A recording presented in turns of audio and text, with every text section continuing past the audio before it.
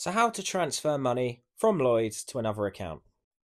So to transfer money from Lloyds using the Lloyds app, you'll firstly need to come to the home page and then click on Pay and Transfer right here. Then once you've done that, you'll just need to enter the details of the new contact that you want to pay. So click through here, then here, and then select Pay a person or a company. Then once you've done that, you just need to enter the sort code and account number of the account that you want to send money to. And then from there, you just want to press through to continue.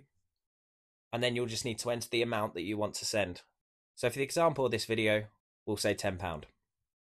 And then next up, it will just ask you to confirm the payee details. And if you're happy to proceed, you can press continue. And then once you've done that, you should be given this success message here, and your money has successfully been transferred to another account. If you found this video helpful, please leave a like as it does help the video out. If you have any questions, feel free to comment below, and thanks again for watching.